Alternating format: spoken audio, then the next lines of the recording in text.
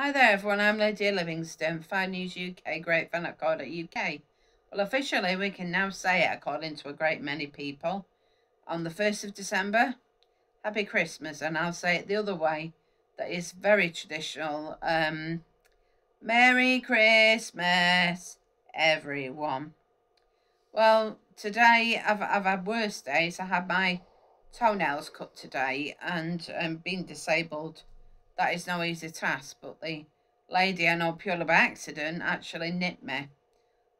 So my toe at the moment, toenail is quite sore, and I've got to keep a little bit of a plaster on it. It's very uncomfortable, somewhat painful.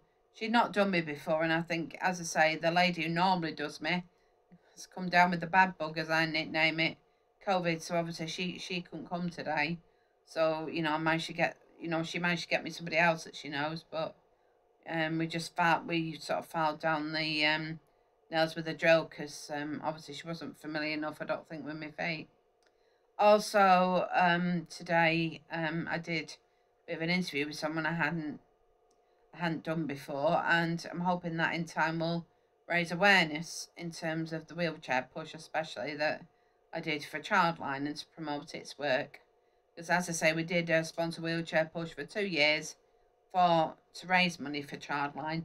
Although I did tell her I did say that the next wheelchair push we're doing for Bournemouth Food Bank, for the simple reason as during the cost of living crisis they're suffering as well. So taking things in a new direction. So if you happen to see my Just Giving page on my social media, i.e. my Twitter or my Facebook, it is genuine, it's not a scam, and although it's a while away, it's July next year, but I'm trying to get it going, shall we say, to raise some good money for Bournemouth Food Bank. Anyway, take care everyone. I've been enjoying Heart Radio.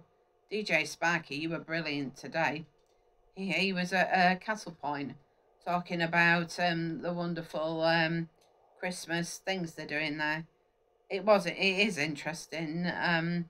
It certainly brought it to life in a very unique way. Certainly quite a few times. Anyway, take care everyone. Don't do anything I would do. I love Hot Radio, and I love talking to each and every one of you. Bye. Merry Christmas.